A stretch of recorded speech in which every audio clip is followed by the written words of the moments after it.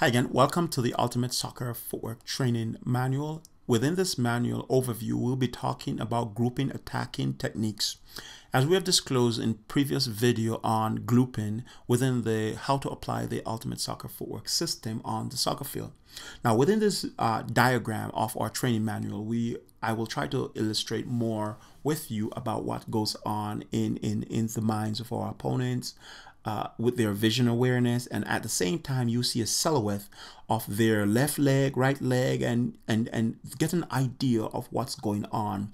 But it's still the same concepts in smaller manner, but it's as you build upon each segment, you'll be able to understand more.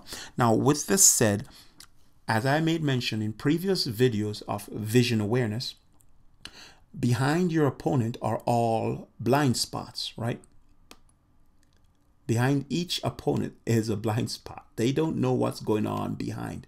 And as in the grouping video, we made mention about interference that goes on in the back. Now, as we try to make things get clearer and clearer, you will understand now why things interference would occur. It's because the guys at the back can't see what's going on behind them. So the interference, because it's their blind spot, as we have discussed in vision awareness, what happens is it will create interference because of blind spots. Notice the keeper's vision it's more wider as you go out, right? The keeper is the star, guys. Now, this is you. You have the ball and you start to dribble wide, as we disclose in dribbling and attacking plan.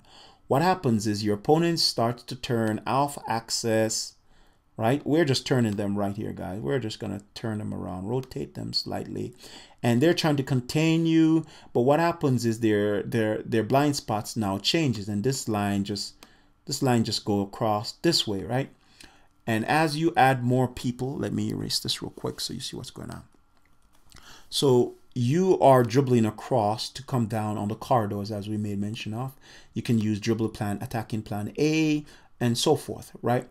But your opponents now start to turn sideways.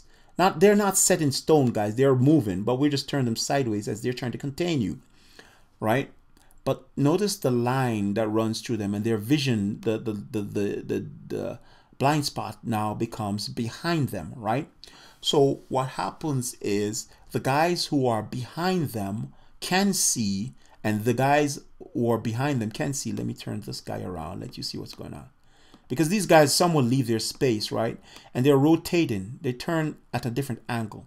So the guys at the front in this row 1, are there. But they're coming across each other.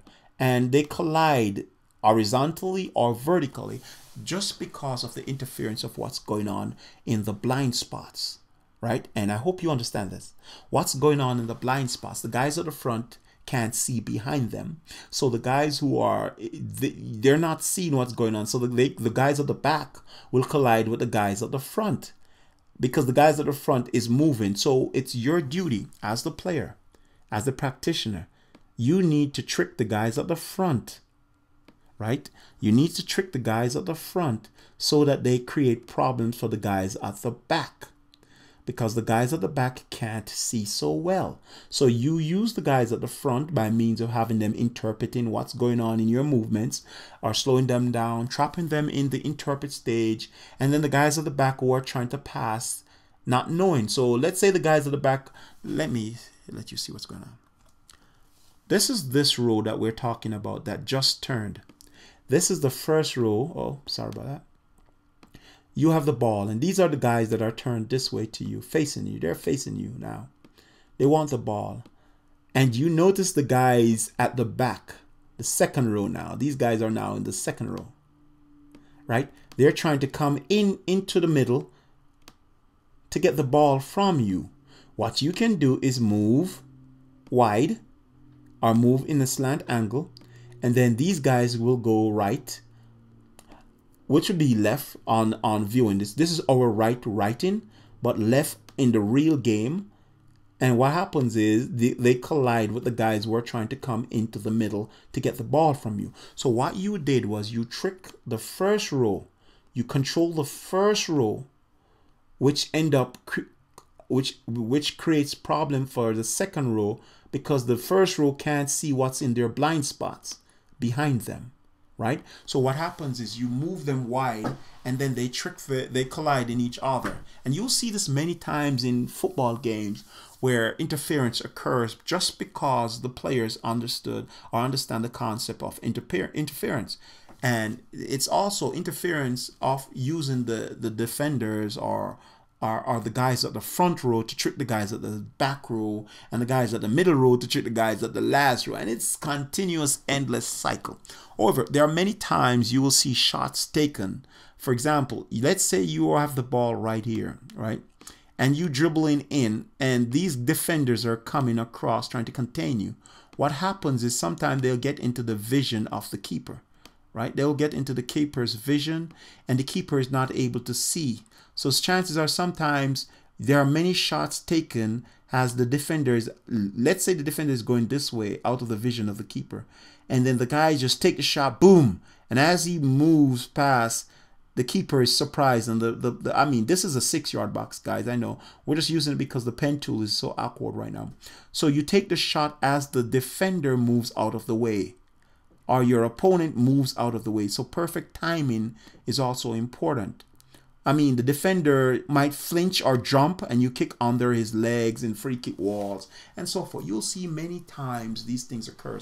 But you have to understand that if you can get into the vision of the defenders, you can somehow interrupt the vision of the goalkeeper by using the defenders to screen out the keeper. Let's say it, by using the defenders to screen out the keeper's vision. Let's say you're attacking. It is your duty now to group these guys in such a way that they create a problem for your goalkeeper's vision. I mean, you take them wide and you get them into the keeper's vision while the keeper's adjusting, and you take a shot to the far corner, away to the far post, this post. Messi does this all the time, no matter what. It's always just like a textbook for Lionel Messi.